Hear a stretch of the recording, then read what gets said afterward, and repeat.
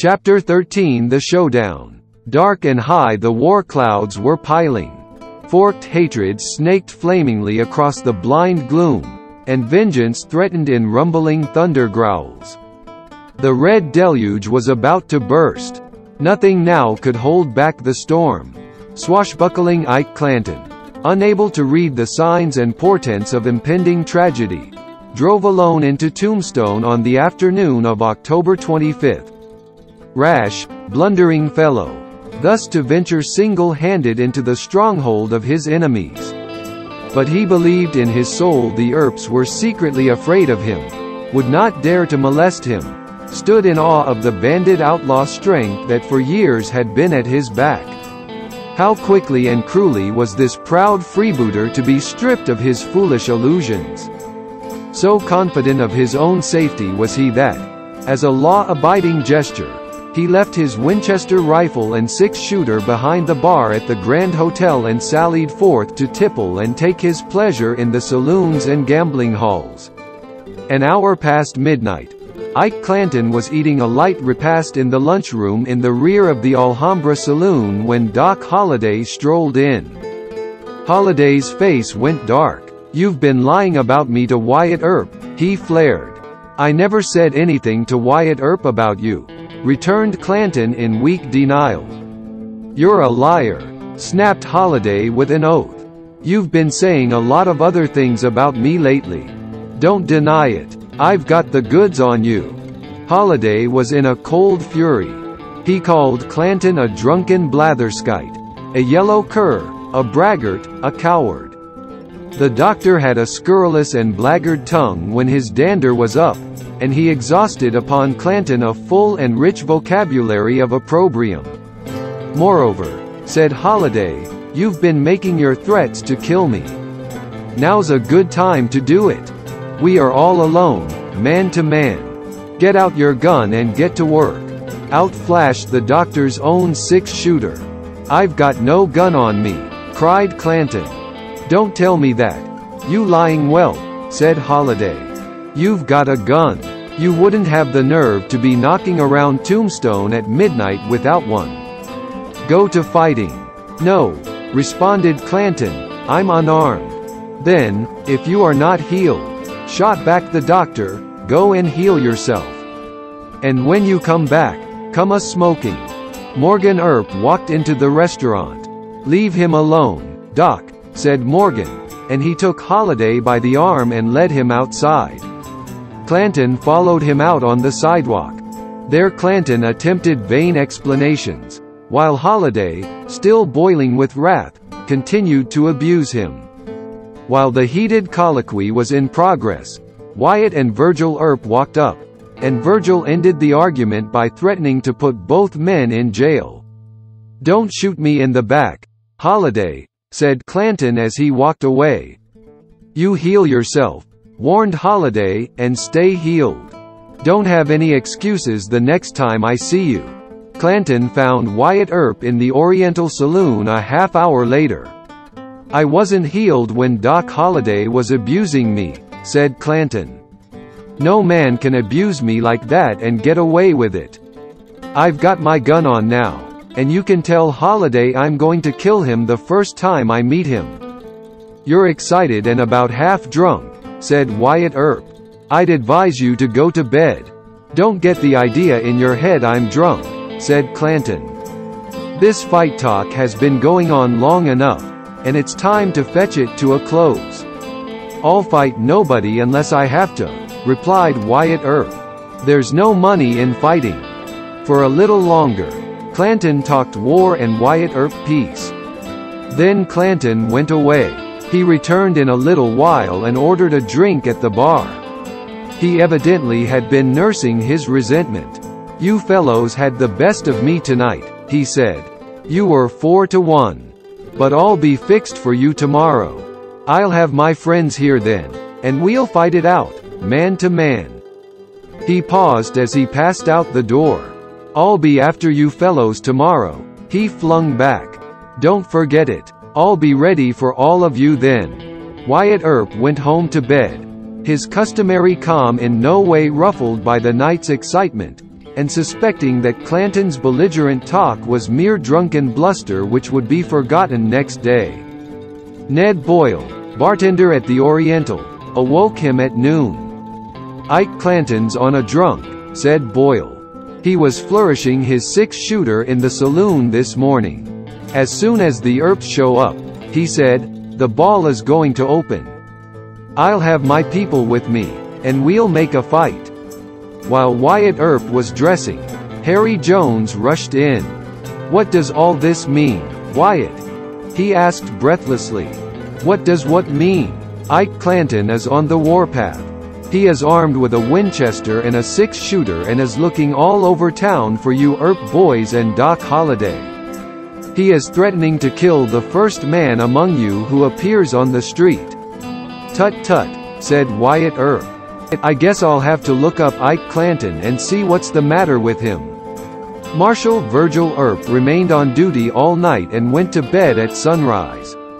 He had been asleep only a few hours when his brother Warren aroused him to inform him that Ike Clanton was hunting him to kill him. "Don't bother me," said Virgil Earp, and he turned over and went to sleep again. Morgan Earp again awoke him. "Ike Clanton is threatening to make a clean sweep of the Earps and Doc Holliday," said Morgan. "Billy Clanton and Tom and Frank McClowery have arrived in town, all heavily armed. Better get up." Morgan Earp met Doc Holliday in the Alhambra. The doctor had finished a late breakfast and was lounging immaculately at the bar. "Ike Clanton's going to kill you as soon as he finds you," warned Morgan. "So I hear," returned the doctor with polite interest. In addition to his 6-shooter, the doctor had a sawed-off shotgun strapped to his shoulder beneath his coat. The shotgun was a detail of costume reserved by the doctor for state occasions. He had put it on just after adjusting his tie before his morning mirror. Wyatt and Virgil Earp met in the Oriental Saloon. With Billy Clanton and the 2 McClowerys in town, "The thing begins to look interesting," said Wyatt Earp. "We'd better disarm Ike Clanton before he starts trouble. We'll hunt him up. You go round the block by Fremont Street. I'll take Allen Street." Virgil Earp saw Ike Clanton talking with William Stillwell on 4th Street between Fremont and Allen. "I hear you are looking for me," said Virgil. Clanton threw his rifle around threateningly. Virgil grabbed the barrel and clouted Clanton over the head with a 6-shooter, knocking him down. Wyatt and Morgan Earp came hurrying up. They disarmed Clanton and marched him to Justice Wallace's court. Virgil Earp went to find Justice Wallace. Wyatt and Morgan Earp remained to guard the prisoner. Clanton was wild with drink and anger. His hair was matted with blood that dripped upon his shoulder. "If I had my 6-shooter," Clanton shouted, "I'd fight all you Earps." Morgan Earp was standing in front of him, Clanton's rifle in his left hand, the butt resting on the floor, and in his right hand, Clanton's 6-shooter. "If you want to fight right bad," Morgan sneered, "I'll give you this." He extended the 6-shooter butt foremost to Clanton. Clanton started from his chair to grasp it, but Deputy Sheriff Campbell pushed him down in his seat again. "I'll get even with you for this, Wyatt Earp," shrilled Clanton. Wyatt's graven image face for a moment contorted with rage. "You dirty, low-down cow thief," Wyatt Earp rumbled savagely. "I'm tired of being threatened by you and your gang of cutthroats. You intend to assassinate me and my brothers the first chance you get, and I know it, and I would be justified in shooting you down like a dog anywhere I met you. If you are game to fight, I'll fight you anywhere. Just wait till I get out of here," yelled Clanton. "I'll fight you then." Wyatt Earp walked out of the courtroom. On the street just outside the door, he almost collided with Tom McClowery. "If you're looking for a fight, just say so," said McClowery, his face going white with instant fury. "I'll fight you any place, any time." "All right," flashed Wyatt Earp, "fight right here." Full in the face, Wyatt Earp slapped McClowery with his left hand, and with his right pulled his own six-shooter from its holster. McClowery had a gun stuffed down his trousers on his right hip, the butt in sight. But he made no move to draw it. Nor did he say a word. "Jerk your gun and use it," roared Wyatt Earp, and at the same time he bludgeoned McClowery over the head with his six-shooter. McClowery reeled under the blow across the sidewalk and measured his length in the gutter, blood gushing from his wound. Wyatt Earp walked away. Soon afterward, as Wyatt Earp stood smoking a cigar in front of Hafford Saloon at 4th and Allen Streets, Billy Clanton and Tom and Frank McClowery passed him. All three had their six-shooters buckled around them. They glared silently at Wyatt Earp, and Wyatt Earp glared silently at them. The three men entered a gunsmith shop half a block away on 4th Street. Frank McClowery's horse was standing on the sidewalk in front of the shop. This was a violation of a city ordinance.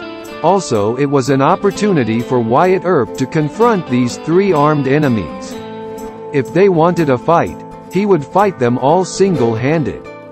He marched boldly to the shop and took hold of the horse's bridle. Billy Clanton and Tom McClowery clutched the handles of their six-shooters. Frank McClowery stepped out and also took hold of the horse's bridle. "Get this horse off the sidewalk," ordered Wyatt Earp. Without a word, Frank McClowery backed the animal into the street.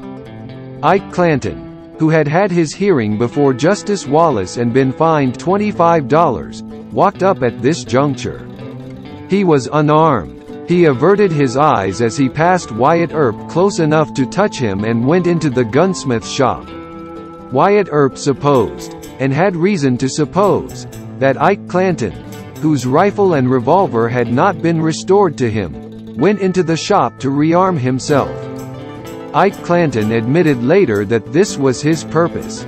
As it happened, however, the gunsmith did not let him have a gun. At this time, beyond any question, Billy Clanton and Tom and Frank McClowery were all armed. And this was the last time Wyatt Earp saw any of the men until he met them in battle. But before the fight opened, Tom McClowery, all belligerency knocked out of him, perhaps, when Wyatt Earp clubbed him over the head with a gun, deposited his six-shooter in Moses and Meehan's saloon. None of the Earps knew this. In fairness to them, it may be added, they had reason to believe that all four of their enemies were armed. Sheriff Bean was getting shaved in an Allen Street barber shop when he heard of trouble brewing. He ordered the barber to hurry.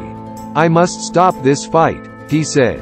As the sheriff stepped out the door, his face smooth and rosy from the barbering, he spied Virgil Earp across the street and went over to him. Wyatt and Morgan Earp and Doc Holliday were standing in a group nearby on the corner. "What's the excitement, Marshal Earp?" the sheriff asked. "Some scoundrels are in town looking for a fight," replied Virgil Earp. "You must disarm them," declared the sheriff. "It is your duty.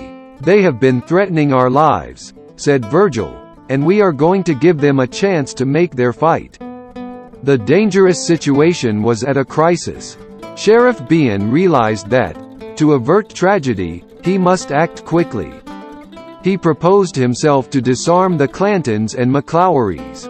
Sheriff Bean found the Clantons and McClowerys standing in a vacant lot near the OK Corral on Fremont Street between 3rd and 4th. Billy Claiborne, a tough young fellow from the San Pedro and a close friend of the Clantons, was with them. Frank McClowery and Billy Clanton had their horses, hanging from the pommel of each saddle, according to Ike Clanton's own account, was a Winchester rifle in a leather scabbard. "Boys," said Sheriff Bean, "I'm going to arrest and disarm you." "What for?" asked Ike Clanton. "To preserve the peace. I am unarmed," said Ike Clanton. "The Earps still have my rifle and six-shooter." "Let me see," said the sheriff, and he put his arm around Ike Clanton's waist feeling for a gun, but found none. "I've got no gun on me," said Tom McClowery, and he threw back both flaps of his coat to prove his assertion. "I didn't come to town to make a fight," said Billy Clanton, who had a 6-shooter on his hip.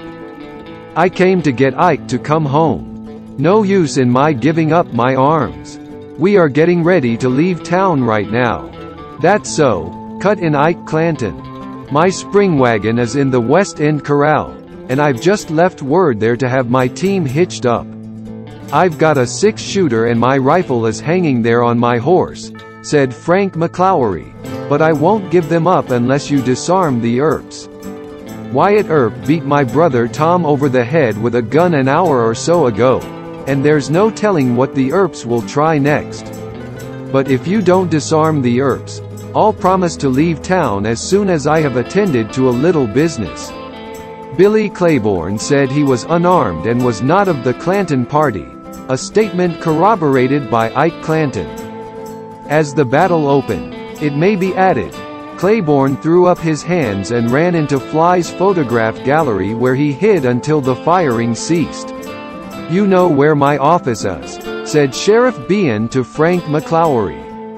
"I want you and Billy Clanton to go there and leave your weapons." "Well, Sheriff," said McClowery, "we won't do it. We don't know what's in the wind, and we might need our weapons at any moment." So it was established by Sheriff Bean that Ike Clanton and Tom McClowery were unarmed and only Billy Clanton and Frank McClowery had weapons. But there were 4 weapons in the crowd.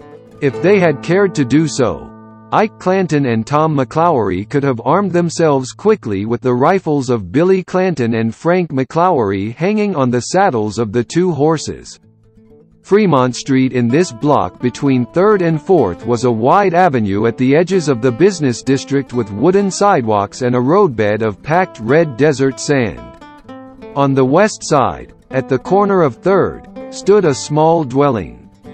To the south, between the dwelling and Fly's 2-story frame photograph gallery, was the open lot perhaps 30 feet wide in which the sheriff's talk with the Clantons and McClowerys took place. Beyond a small adobe lodging house next door to Fly's, was the rear gate of the OK Corral, which was, in fact, a livery stable running through to a frontage on Allen Street, roofed in front, but at the Fremont Street end flanked by rows of open-air horse stalls. Next to the corral was Bowers' Butcher Shop, with a striped awning over the sidewalk, and between Bowers and 4th Street a fenced-in lot with no houses on it. On the opposite side of Fremont at the 4th Street corner was a large adobe building filled with stores, with business offices upstairs, among them that of Dr.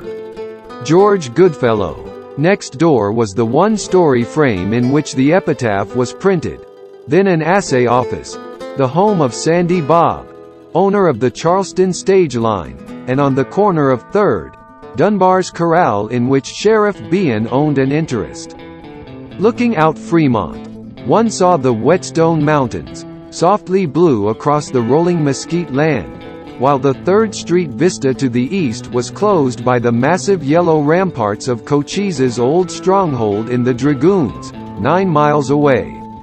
While Wyatt, Virgil, and Morgan Earp, and Doc Holliday stood on the corner of 4th and Allen Streets, R.F. Coleman rushed up to them excitedly. "I met the Clantons and McClowerys a little while ago, down by the OK Corral," said Coleman. "They are all armed and talking fight. You boys had better look out." For a little longer, the Earps and Holliday stood in silence. Then they looked into one another's eyes and each one understood. "Come on, boys," said Wyatt Earp. Sheriff Bean, still in the vacant lot urging peace and disarmament on the Clantons and McClowerys, saw the Earps and Holliday turn the corner of 4th Street and come walking with businesslike strides along the sidewalk on the west side of Fremont. Holliday was on the outside, Morgan next to him, Wyatt 3rd, and Virgil on the inside. Their faces were cold and set, and they kept their eyes fixed steadily ahead on their enemies. All wore dark clothes except Holliday, and Wyatt Earp looked almost funereal in a long black overcoat that hung below his knees. Holiday never appeared more neatly groomed as he swung along with an air of cool unconcern in a gray suit and an overcoat of rough gray material which hid his six-shooter in its holster at his hip and his sawed-off shotgun strapped to his shoulder. Yellow leather gun scabbards showed beneath the coats of Virgil and Morgan Earp.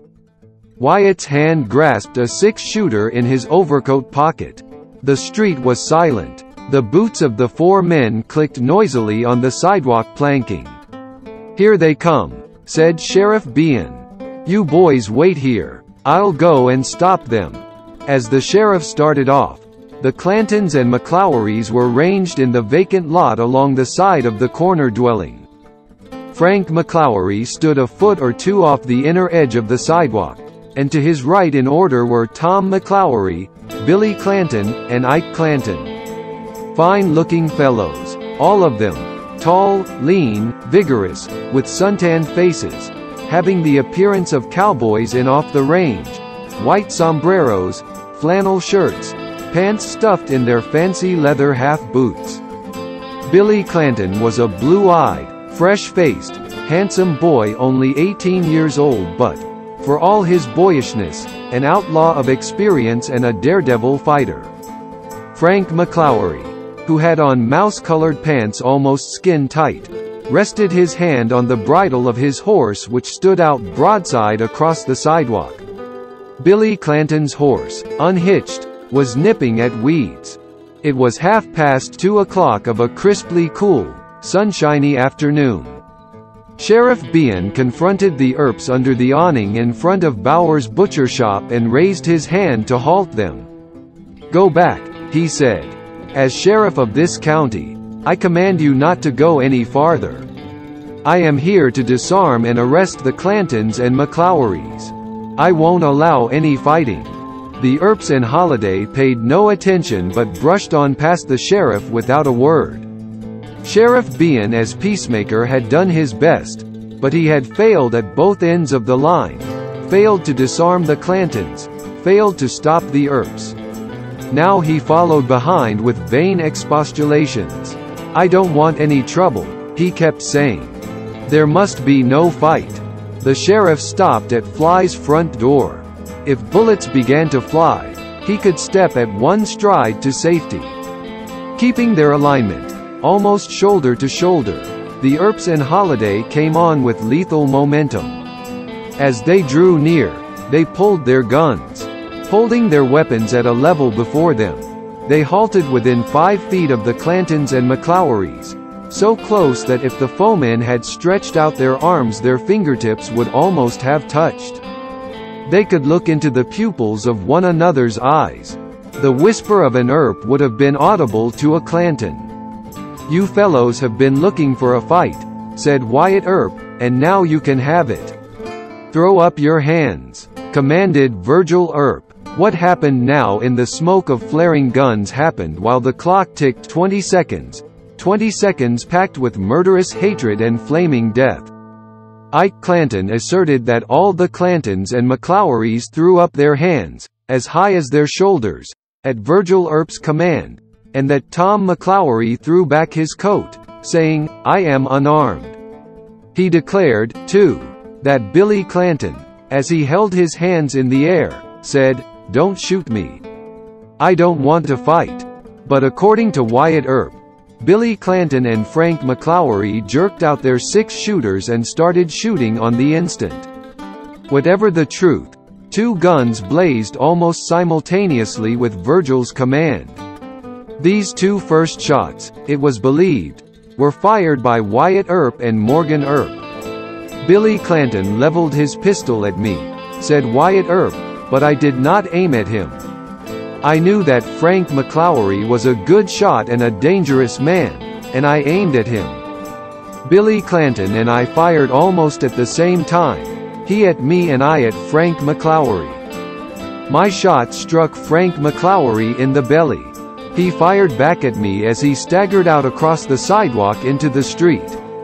Morgan Earp's first shot struck Billy Clanton, who fell against the wall of the dwelling behind him and slid to the ground on his back.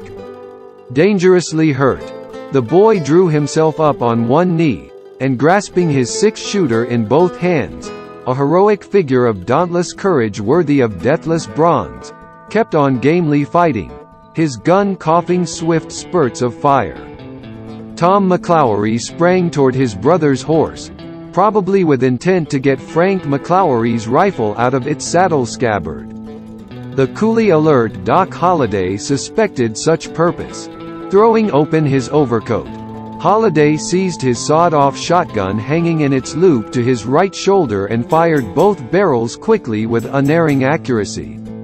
Tom McClowery, lifted off his feet by the heavy double charge of buckshot, crashed sidewise to the earth in a lifeless, limp huddle, his head between the horse's hind heels. As McClowery fell, Holliday allowed his shotgun to swing back on its shoulder band beneath his coat and fought from now on with his six-shooter. Terrified by the sudden rattle of battle and the acrid, drifting swirls of powder smoke, the two horses belonging to Frank McClowery and Billy Clanton dashed pell-mell from the lot and went careering off through the street in wild, clattering flight. Ike Clanton, the pot valiant one, whose drunken, braggart threats had brought on this tragedy, rushed upon Wyatt Earp and caught him by the left arm, hung on tenaciously for a moment, doing what he could do to distract him and spoil his marksmanship and make him an easy target for his foes. Wyatt Earp could have killed Ike Clanton. 9 out of 10 men under the same circumstances would have killed him. But lion-like in his magnanimity as in his courage, Wyatt Earp only flung him aside. "The fight has begun," said Wyatt Earp. "Go to fighting or get away." Ike Clanton darted into Fly's photograph gallery, into which Sheriff Bean already had disappeared, ran through a hall, and out the back door across a lot to Allen Street, where he hid in a Mexican dance hall. But if Wyatt Earp was merciful, no such quixotic chivalry actuated Doc Holliday, the coldest-blooded killer in Tombstone. As Ike Clanton fled across the lot, Holliday turned for a second from the fighting and sent 2 bullets after him which missed him by inches and thudded into the walls of an adobe outhouse. Pitiful, chicken-hearted Ike Clanton. No hero soul in him. No knightly gallantry or warrior devotion that might have prompted him to stay and die with his brave brother and equally brave comrades. The panic fear of death was upon him, and he ran like a frightened rabbit to save his worthless hide. One almost feels a twinge of regret that this craven fellow escaped, but there is a certain pagan consolation in the knowledge that he preserved his paltry life only to lose it ingloriously in later years while again running from his enemies. Billy Clanton, still down on one knee and handling his six-shooter with both hands, was resting his elbow on the crook of the other knee and taking deliberate aim at every shot. Virgil Earp fired at him, the bullet boring a hole through the flap of the boy's hat. Billy's blue eyes flashed and his face twisted into a murderous snarl as he threw the muzzle of his gun around upon the marshal and pulled the trigger. The ball cut through the calf of Virgil Earp's right leg and brought him to the ground. He, too, rose on one knee and continued firing. Now there were 2 wounded men fighting on their knees. Frank McClowery was wavering and weaving about in the middle of the street, clasping his left hand now and again to his body where Wyatt Earp's bullet had torn into him. He was plainly in agony. Doc Holliday ran toward him, firing once as he ran and halted within a distance of 10 paces of him. "You are the man I want," cried McClowery. "I've got you now. Got me to get," flung back Holliday with a poisonous smile. McClowery rested his six-shooter across his left arm and drew a careful bead. Just as he pulled the trigger, Holliday suddenly turned sideways to him. This cool trick in the thick of the furious tumult of battle was characteristic of this cheerful desperado, whose poise no desperate circumstance could shake. The stratagem saved the doctor's life. With his side turned to his antagonist Holliday, who was only skin and bones offered the merest sliver of a target. McClowery's bullet crashed through Holliday's pistol scabbard and burned a deep crease across his thigh. At that instant, Billy Clanton shot Morgan Earp through the shoulder. "That one clipped me good," shouted Morgan, as the impact of the .45 caliber ball bowled him over flat on his back. Frank McClowery, staggering about blindly, had drawn close to Morgan Earp. Wyatt Earp saw his brother's danger. "Look out for Frank McClowery, Morg," Wyatt called. Morgan flung himself over on his side, snapped his pistol down on Frank McClowery, and let fly on a quick chance. Doc Holliday fired at the same moment. McClowery fell dead with a bullet through his brain. Whether Holliday or Morgan Earp killed him has been a subject of conjecture to this day. Ike Clanton evaporated in shameless flight. Tom and Frank McClowery dead. Billy Clanton, in the last few seconds of the battle, was left on a lost field to fight alone. Wounded to the death, without hope or a single chance for his life, but still undaunted, the boy faced his remorseless foes. "God damn you!" He hurled the curse at them as he crouched upon his knees. "I've got to kill one of you before I die." He straightened up his lithe young body. His tortured face flamed defiance, and the sunlight sparkled on the long, nickeled barrel of his heavy revolver as he brought the weapon to a level for his last shot. A bullet fired, it was believed, by Virgil Earp, struck him full in the breast, and he toppled over upon his back. But the fearless youth was still not ready to die or give up the battle. "Just one more shot," he murmured as if in prayer. "God, just one more shot." He was too weak to roll over, too weak to raise himself to shooting position. He managed to prop his head against the foundation stones of the house at his rear. Lying at full length on his back, he raised his gun and pointed it blindly toward his enemies. For a second, the weapon wavered weakly in the air. His finger fumbled on the trigger. Then his hand fell limply at his side. The six-shooter rolled upon the ground. A shiver shook him from head to foot. He collapsed and lay still. The battle was over. Citizens carried Billy Clanton across the street into Drive. George Goodfellow's upstairs office. "Pull off my boots," whispered the dying boy. "I promised my mother I'd never die with my boots on." As he breathed his last, the promise to his dead mother was fulfilled. The bullet that had killed him passed through a letter from his sweetheart which he had carried in his pocket. As the Earps started back uptown, Virgil limping as he leaned on Doc Holliday's arm, and Morgan supported by Wyatt, Sheriff Bean bustled out of Fly's photograph gallery. "I will have to arrest you, Wyatt," he said. "I will not allow you to arrest me today, Johnny," Wyatt replied. "Maybe I'll let you arrest me tomorrow. I'm not going to run away." At the inquest held by Coroner H.M. Matthews, eyewitnesses estimated that 25 or 30 shots had been fired during the third of a minute the battle lasted. Billy Clanton had been struck twice, once below the midriff, and a second time within an inch of the heart. Frank McClowery's body showed 2 wounds. The first, made by Wyatt Earp's first shot, was a straight, penetrating wound in the abdomen. The second was in the head, just below the right ear.